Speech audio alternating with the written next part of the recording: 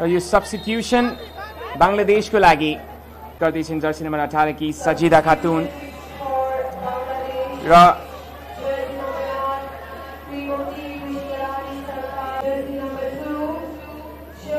खेलमा यसै का साथ यो लेफ्ट साइडबाट पहिलो टचहरुमध्ये एक लिँदै भर्खरै मैदान प्रवेश गरेकी ऋतु हाल्नुको अर्थ हामी यो बुझ्न सक्छौं कि मालदिभ्स अब गोल रिडक्सनमा लागेको छ, गोल कम बेहोर्न तर्फ लागेको छ। लगभग यो खेल आफ्नो हातबाट गुमाइ नै सकेको छ मालदिभ्सले र यो राम्रो ड्रिबलिङ स्किल्स ऋतु पूर्णा चकमा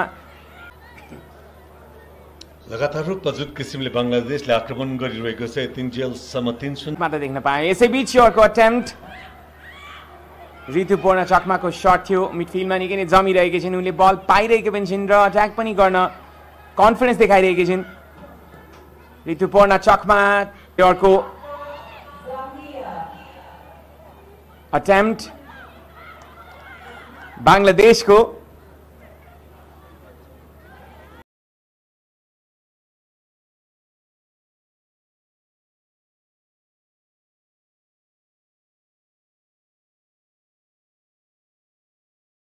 रौनलाई साथ दिइरहेकी छिन् खाडिजा अहिले पनि फेरि अर्को एउटा राम्रो क्रस भएको छ, ओपन स्पेस भएको छ बक्समा, सुन्दर ट्यापिङ हुन सक्छ। सबिना खातुन वाउ वाउ तपाईँ यस्तो किसिमको प्लेयर जसले गोल्डन जेनरल होइन बारम्बार दिइरहेकी छिन् पछिल्लो 1.5 दशक यता Sabina Khatun. Ladies and gentlemen जुन हिसाबको प्रेजेन्स छ उनको यो टिममा, त्यो प्रेजेन्सले नै अपलिफ्ट गर्छ बङ्गलादेशी टिमलाई र दोस्रो गोल गर्दै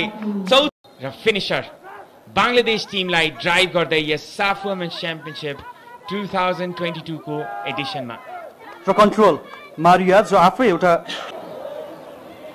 ब्लक हुँदै बाहिर अझै पनि अवसर खोज्दै ऋतु पूर्णा आफ्नो स्ट्रेन्थ देखाउँदै र यो फाउल बङ्गलादेशी रहनेछ बङ्गलादेशको।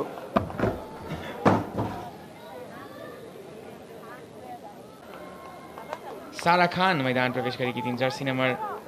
21 की रमिन फरिदको स्थानमा। इसी बीच यहाँ अट्याकमा Bangladesh shut execution to the perfection, निकै नै उत्कृष्ट शट, लेफ्ट फुटेड शट यस पटक ऋतु पूर्णाको कुनै पनि कसर बाँकी राखेनन् गोलकिपरको लागि पुनः एक पटक र यो झण्डा आज धेरै फरफराएको छ यो रङ्गशालामा। ऋतु पूर्णा यो रिजन प्रतियोगिताकै उत्कृष्ट गोल मध्येको एक प्रहार गरेकी छिन्,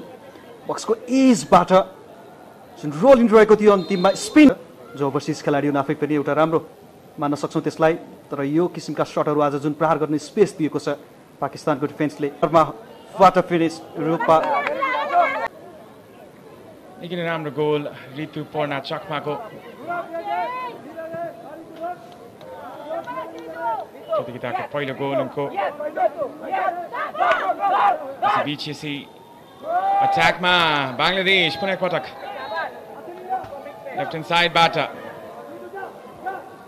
यास्मी ऋतु पूर्णा लेफ्ट फुटेड अर्को एउटा एफर्ट यो पटक भने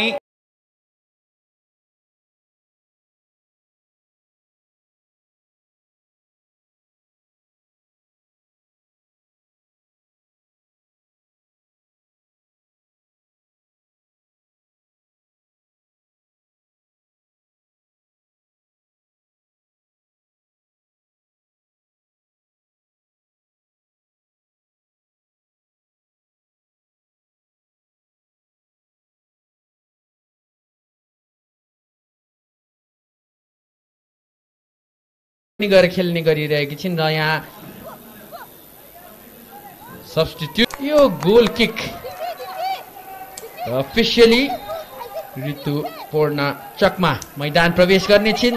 जहाँ स्वप्न द गोल स्कोरर मैदान बाहिरिसकेकी छिन्। साइडबाट अट्याक गर्ने क्रममा बङ्गलादेशको टिम मोनिका चकमा यो राम्रो थ्रु बल श्रीमती सरकारी अर्को गोल हुन सक्छ अर्को अवसर यहाँ बङ्गलादेश 4-0 ले अगाडि